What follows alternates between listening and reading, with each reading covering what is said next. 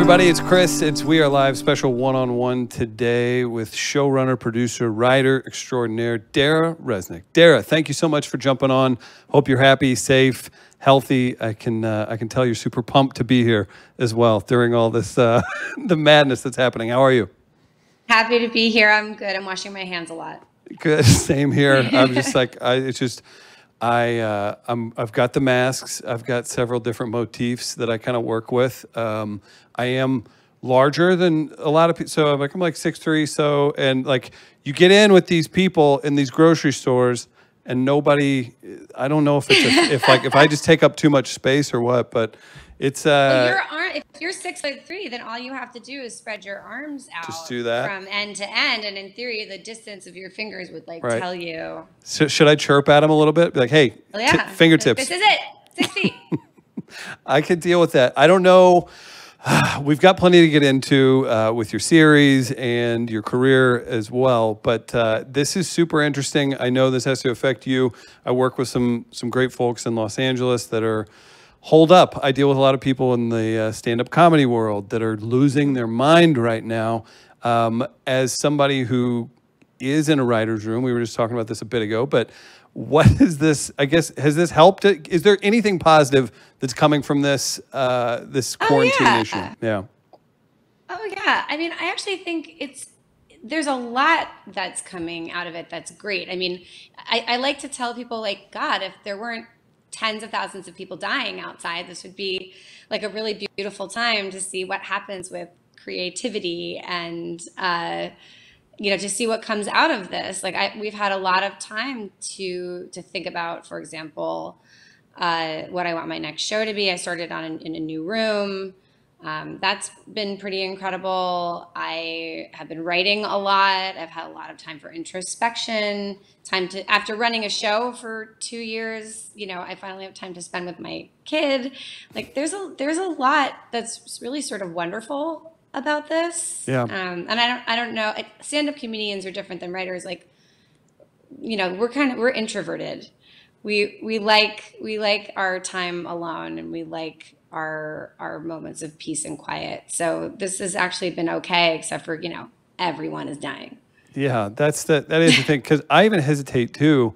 Just in the business that we're in, we're busy. It's weird. Like, it's strange to say. Like, it is what it is, and you have other people that are dealing with everything. But someone that's in a creative set, and I'd be remiss not to mention Home Before Dark. You guys can stream that right now. Apple TV coming at you hard. They've got the free subscriptions for people. I'm seeing all kinds of original content, and to be part of that, it has to be super important to you. I'm sure you pulled. I mean, your career leading up to it, obviously you earned every bit of being in that room, getting that opportunity, but also I'm sure you've used that as a major learning position, I assume, right? Oh yeah. I mean, I felt very ready for it. And also it was an incredible learning opportunity. I mean, I like to say, and I hope that I'm, not just being self-inflated, I like to say that was my first show, because you look back and you go like, oh God, I would have done this differently and that differently. But I'm really proud of it. And the only bright spot really in it coming out during the pandemic is that people are locked in their houses, and families are locked in their houses and need something to watch together. And the number of tweets and messages that I've gotten from around the globe where people are literally in quarantine in Israel and Poland and Russia and everywhere around America, and they're watching this show together. It's pretty incredible. And also, just a quick Apple TV plug. You don't have to have an Apple TV to watch the show or to download Apple TV. Great. And I highly suggest people check that out. Again, Home Before Dark, and then there's a ton of other great programming as well. And you'll actually double take when you see the lineups of people in there. Curious, Home Before Dark, you've had a busy career over the last 2 years. Can you take us from concept to signing on the dotted line to say, okay, this is a show, here we go, this is it? Yeah. So I I was married to my writing partner for many years, and my first solo gig after our divorce was Jane the Virgin.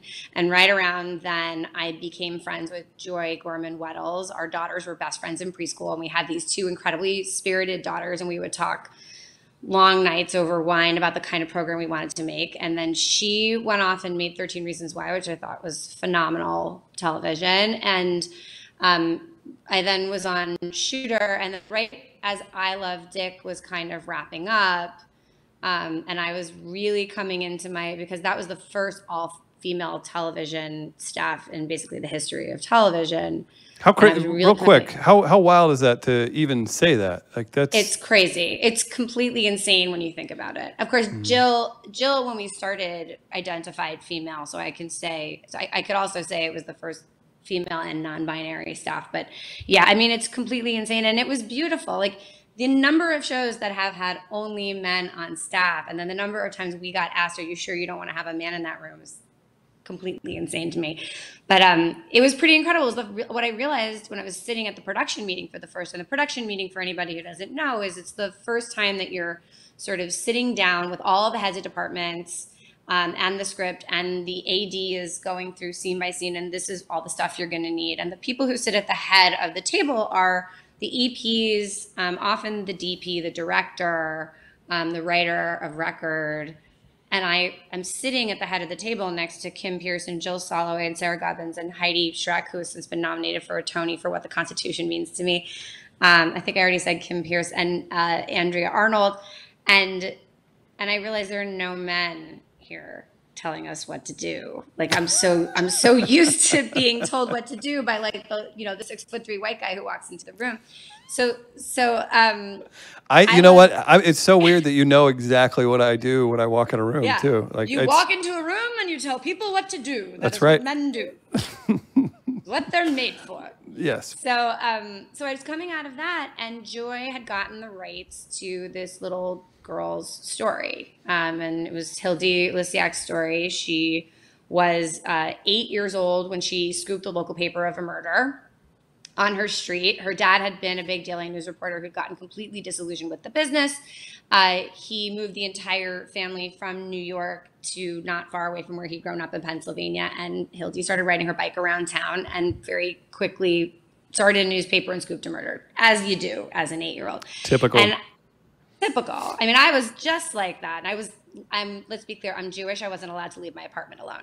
But in any case, Joy and I started talking about what this show could be, and she had another friend of ours involved, Dana Fox, and she asked if I wouldn't mind collaborating on it, and she asked Dana if she wouldn't mind, and the three of us got together. And what was weird was, and you asked about the dotted line, that was in the spring of 2017, right after the election, and the term fake news was going viral, and that it just made the show seem so incredibly current that here was a girl saying, believe girls, believe women, this is what the truth is, this is what real news is. And obviously we couldn't have known that it would be even more current now, but we sold it, and we wrote to Paramount TV Studios, and we wrote the pilot, and then there was like a moment in time where it wasn't really quite getting made, and they sort of wanted us to package it, which is when you attach people.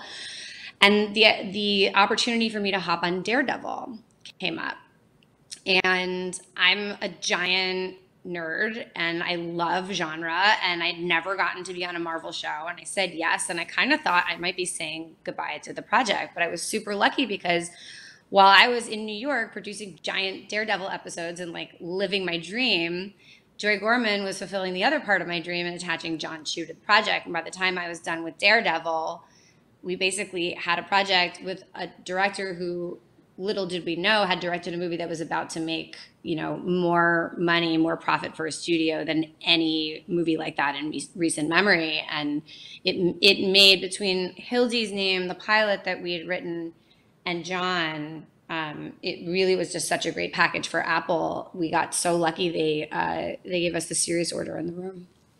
That's not normal for anybody. That's that's not normal at all. As you hear this, as you're into a career with credits, you're working on what many people would be like, okay, Daredevil, let's take let's take the results out of what it looked like. It could have been like, well, easy street, here we go, Marvel money. It's all coasting from here. That gets canceled, and then you've got this other project. So I guess just the insanity of the world that you've made your life in always just mesmerizes me. And I'll hear in this. Sorry, that's my. Oh, you're fine. Going. All right. Hopefully that'll stop. Okay. Oh, it's totally fine. No, it just the insanity of it. And then you hear of people selling a pilot, actually cashing out, making, what do they spend on pilots? $2 million, and then they don't even go to TV. That I know. It's so wild for that to happen. So I guess my question would be, just as Daredevil, whether we like it or not, was probably a nice stepping stone for you to to Home Before Dark. And by the way, I hopped off it before I knew it wasn't going to be renewed. Look at you. That's even. I hopped off to do the show, and my friends, a bunch of my friends, Sam Ernst and Jim and a bunch of those guys all stayed.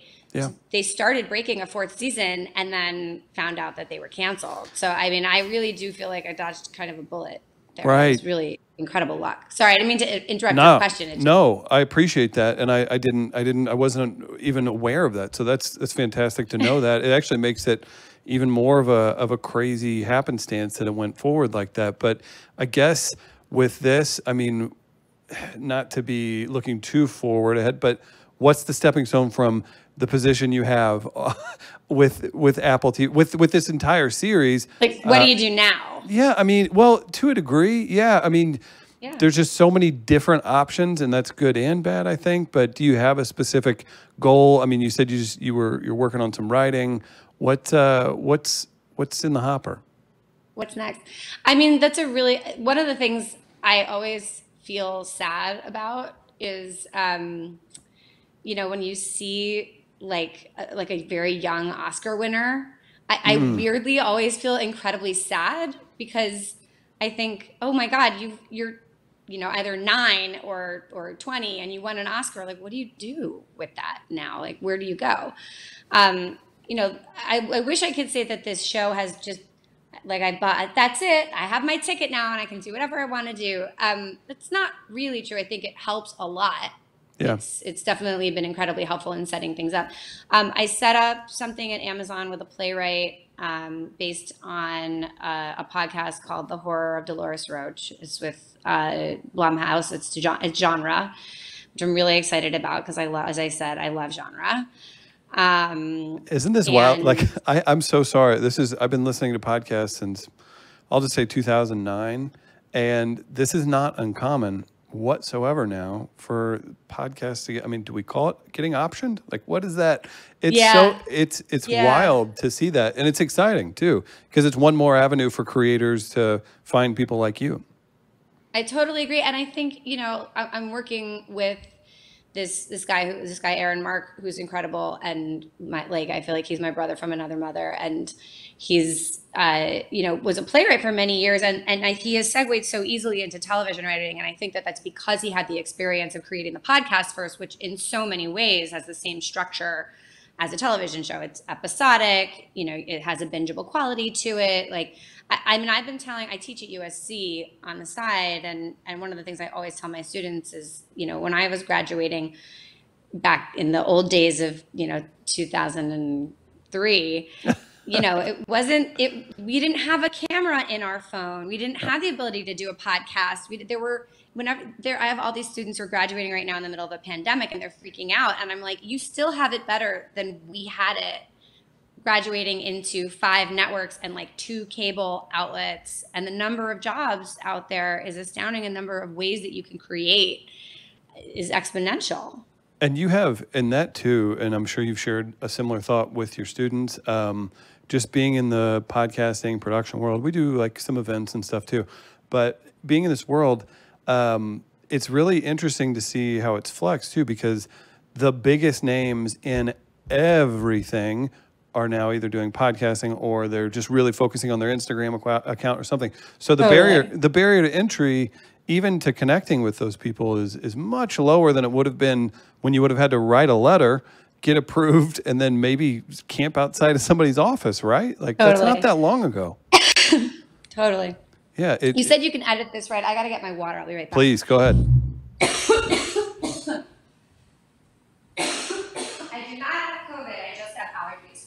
Oh, sorry. I just tweeted that out. Is that bad?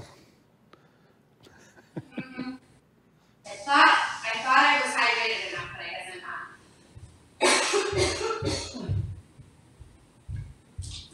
All right. God, isn't that the worst? I know. And I keep having to explain to people, I swear I'm not dying. I just have an allergic cough. We are allowed to still get sick a little bit. Okay. What are we talking about? Podcasts. Yes. Podcast, creating. Barrier to entry. Yeah. Yeah. There it is. Yeah. You good? Yeah, I'm good. Okay, cool.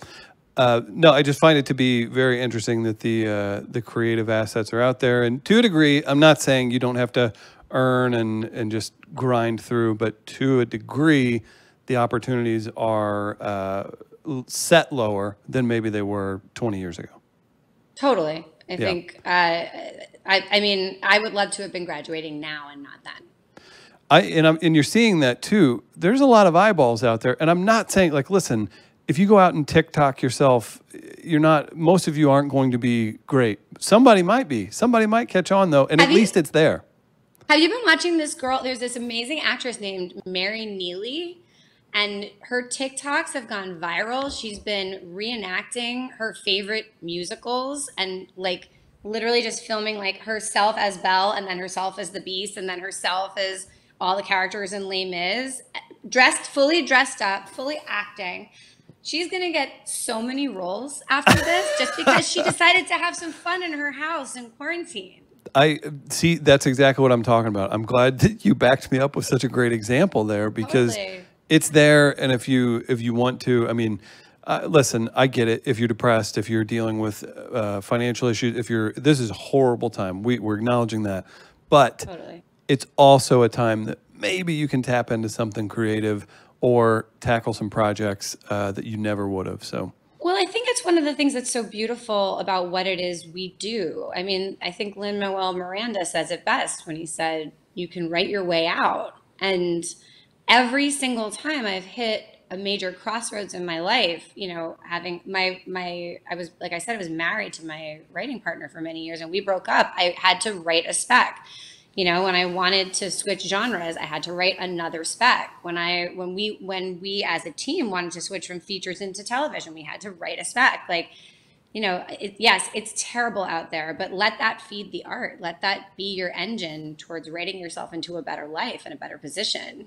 Well said. And I'm curious too, within the business, so showrunner, creator, writer, producer, in what capacity, I guess, in all the jobs that you've held, and I'm sure you've literally held every single one on a line, I am curious which allows for either the most flexibility. And when I mean flexibility, I mean you're able to have input on a show in many different areas, and which is maybe you are only supposed to write one page for one character if you're a certain type of writer. That's just something I'm curious about from the outside looking in. I need you to repeat the question because I think I don't quite It's a little, so having had so many I've had all these different roles, jobs. Yeah. You have. Yeah. So of those roles in a higher level, in your higher level roles, I guess which role has allowed you to be more involved with the project as a whole as compared to being a specialist and in part of, I guess, just show creation? I mean, obviously, showrunner really, one of the reasons I segued into television, my colleague Dana Fox actually said it really well many years ago before we were even working together. She has had a career in features and eventually also was doing some television. And she said, I was tired of getting kicked off right when things were getting interesting. And I think that was very much how we felt. We, had started and we had done a little bit of TV, a little features, then a little TV. Then we took 5 years off in features. Nothing was getting made. It felt like we were getting sort of ostracized to an extent in the process. the process of making things. And we went back into TV and we realized, you know, that's a place where the writer actually gets to keep creative control. And there's no more. I mean, I literally was so cute. I got to do a Zoom interview with a bunch of moms in New York and their kids who have all watched the show together. That's amazing. And the kids asked what a showrunner does, which was really sweet. And I said, being a showrunner is the best job a person can have, because you get to write everything, and then you get to pick all the people who make the sets and the costumes, and you get to pick the actors, and you get to tell them what you think, and you get to collaborate with all these incredibly creative people. You know, and that really is a dream come true. I mean, there have been moments in the last couple of years. I mean, frankly, even I remember as far back as Daredevil. I remember shooting on a New York street that I had, you know, probably like had a beer on a stoop with some friends in 1994. And like now I was overseeing a multi-million-dollar set piece production on the same street at 2 o'clock in the morning. And, you know, with rain bars and stunts and vehicles. And I just thought like if you told 17-year-old me or 16-year-old me that this would be my life, I mean, I'm going to cry. Like, I would have said, where do I sign? Right. Which baby do I have to sell you? Like, and I felt like this whole last couple of years, I'm so fortunate. And any of us who get to create for a living are so fortunate to get to do what we do. It's never lost on me. Anytime I give my ID to the guard at like the Warner Brothers gate or the Paramount gate, and there's a drive-on pass with my name on it, and I get to drive and park underneath the water tower, there's something magical about that every time. It's in the just viewing capacity that I've popped into Comedy Central for a taping and CBS, like what is that, Radford in Studio City. Yeah. In the brief times I've even been, you feel just that hint of like, all right, like here we are. Like I've made it. There's going. Oh man, I can't imagine. Totally. Yeah. Mine was definitely spectator, but at the time, it just there's that gravity to it, and you see, wow, this person's making this happen. All of that. So that's super interesting to me, and I love the emotional connection that you have to that, because I think sometimes it's easy to lose that probably and become jaded. It's easy because the fact of the matter is it's counterbalanced by it being a brutal business. And there are some people that aren't nice, and there are some people who will do horrible things to you, and you mostly just have to ignore those people and keep the really good people close to you. And remember that at its core, I mean, one of the things that I love, there was this moment, the food fight scene in the show was actually day one of shooting, believe it or not. So poor John Chu really had a lot on his plate. Yeah. No pun intended. Sure. And the food fight scene ends, and we still had a couple of pickups we had to get, including the principal. The principal had to step in mashed potatoes in order for Hildy to see that clue.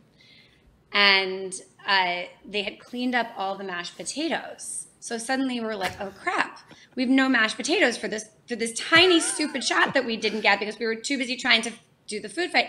And so John Chu and I, who shot our films at USC, by the way, within like 6 months of each other, and used the same DP then that we used on Home Before Dark. So like literally it was the three of us who known each other as 22-year-olds are now scraping up tiny pieces of mashed potato and trying to get enough to make a ball that a foot could step in. And I thought to myself, like, this is actually beautiful. We're on this multi-million-dollar Apple production, and it's still guerrilla filmmaking. Yes, no, that's a great way to put. And what a lesson to pass down to those younger actors. And maybe they won't realize it now, or even children or people that are wanting to get into the business. Leave the attitude at the door. Listen, you're gonna be at the top of your game. Potatoes. You're gonna be collecting mashed potatoes, so the studio doesn't call you and be like, "Why are we over budget? Why didn't we get the thing? Oh well, I was too good to pick up mashed potatoes." Exactly. That's such a great mindset. I am curious as well. I guess working with Apple, is it just, and I'm not asking for anything disparaging or anything like that, but is it just the same as, is it just a different name at the top? Is this? Pretty much. I mean, Yeah. you know, just like when you work for different networks, they're all looking for different. Just when I was working for networks, you know, Fox was looking for something slightly different than what ABC is looking for. Apple's brand is slightly different than Amazon's Sure. brand.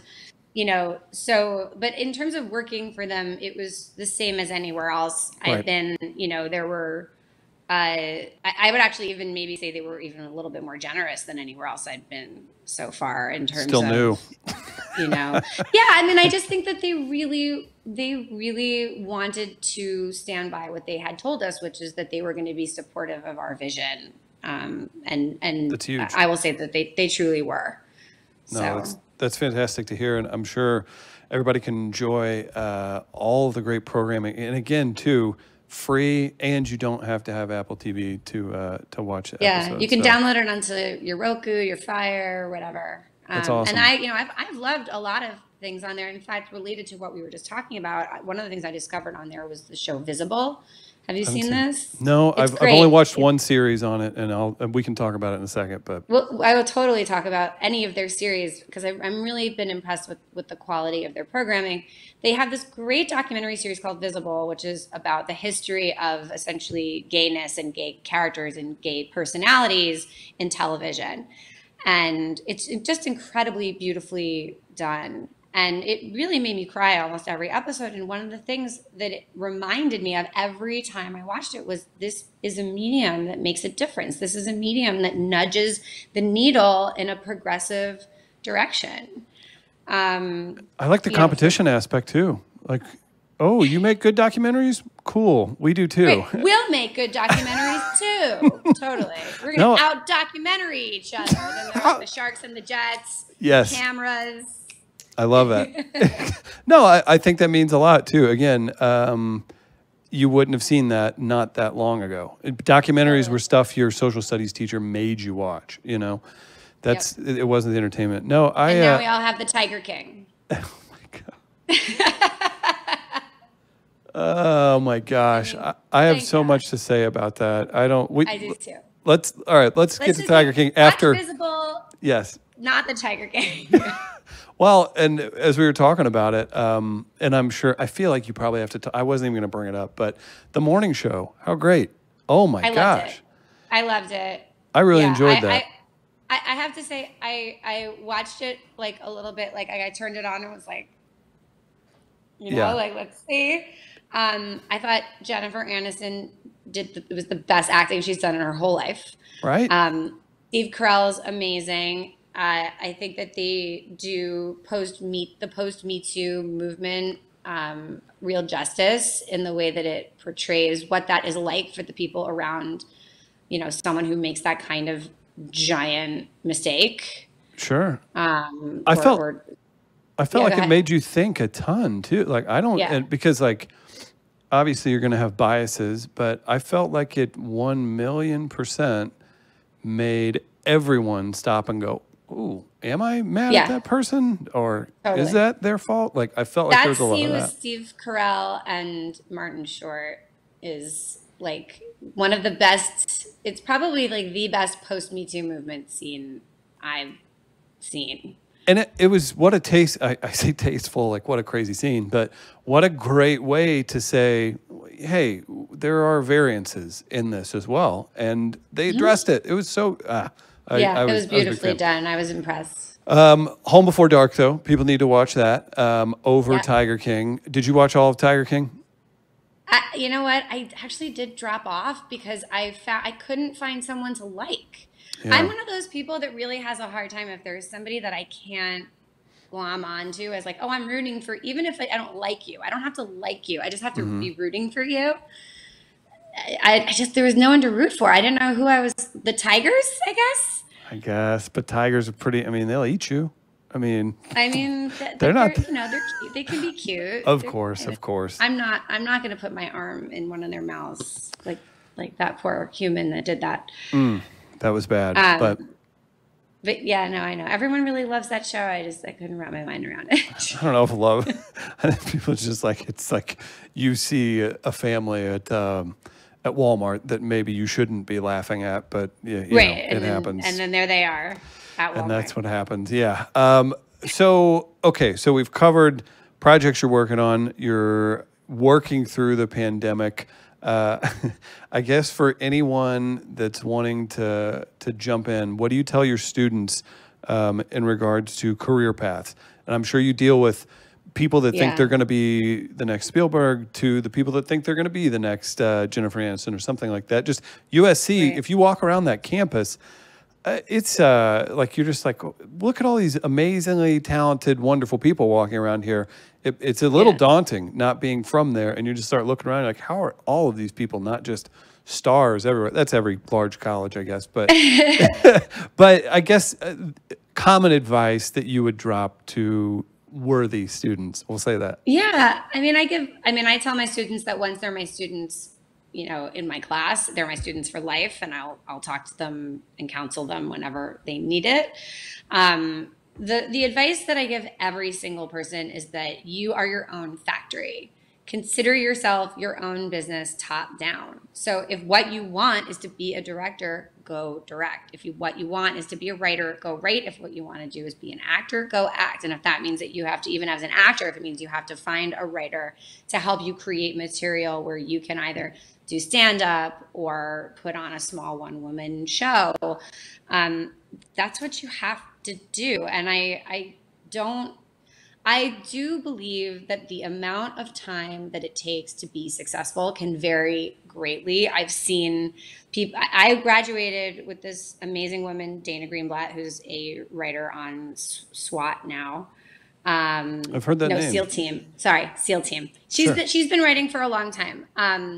And she graduated 1 year ahead of me, but she had less luck than me. And it took until she was on the show Nashville before suddenly she was ascending the ranks. And now, you know, she does great. She's probably even maybe written more episodes of television than me at this point.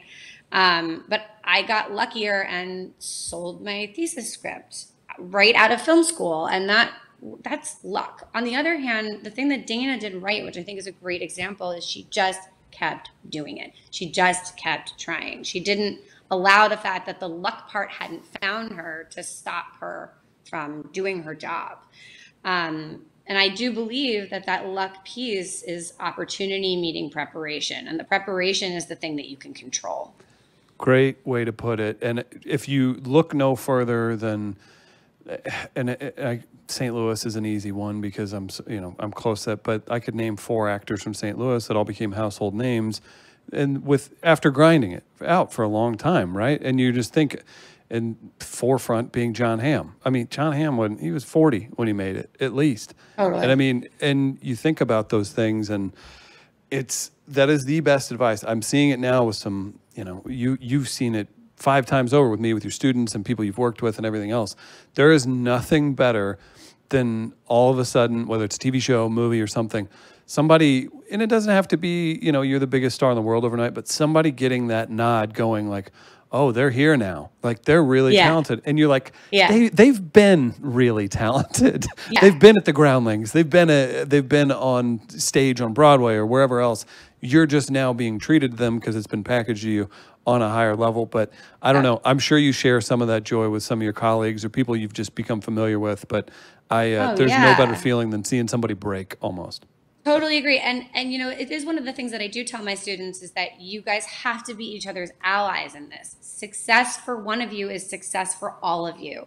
This is not a competition. There is space for every single person who's graduating right now. You just have to find the place that's yours. And frankly, I've seen it even with my own career. Like you said, I'm having all these opportunities now. Yes, show running was a huge learning experience. Am I a vastly different writer than I was 2 years ago? I don't think so. No way. There's no way. I think the reason that the show happened, or one of the big reasons, was I did know what I was doing before this to an extent. Yeah. But, then you get whatever that credit is that makes everybody go, oh, okay, well, now she's a showrunner and everything changes to an extent. Okay, I'll take it. I appreciate that so much. And it's funny to watch. I don't know. I get a weird joy out of people that you've been telling, like, hey, you should listen to this band or go see this person perform or go see this play. Like, no, it's good. Like, I'm not just going to tell you to go to something. And then, 5 years goes by and and then they hit it and they're like, hey, these people are good. It's like, we've been telling you this. I told you. Yeah. Well, it feels like maybe you're there and you're working your way towards even bigger stuff. So what a great conversation. I really appreciate you stopping by. Thanks for having me. It was really nice to see a friendly face in the middle of all this. Yeah, we're trying. Is there anywhere someone should go other than Apple TV? What else should we support while we're talking to you, Dara? I would love listen to The Horror of Dolores Roach on Spotify. Okay, let's make it happen. That's really easy, guys. Dara, thank you so much for stopping by. I really appreciate it. Thank you. Nice to meet you.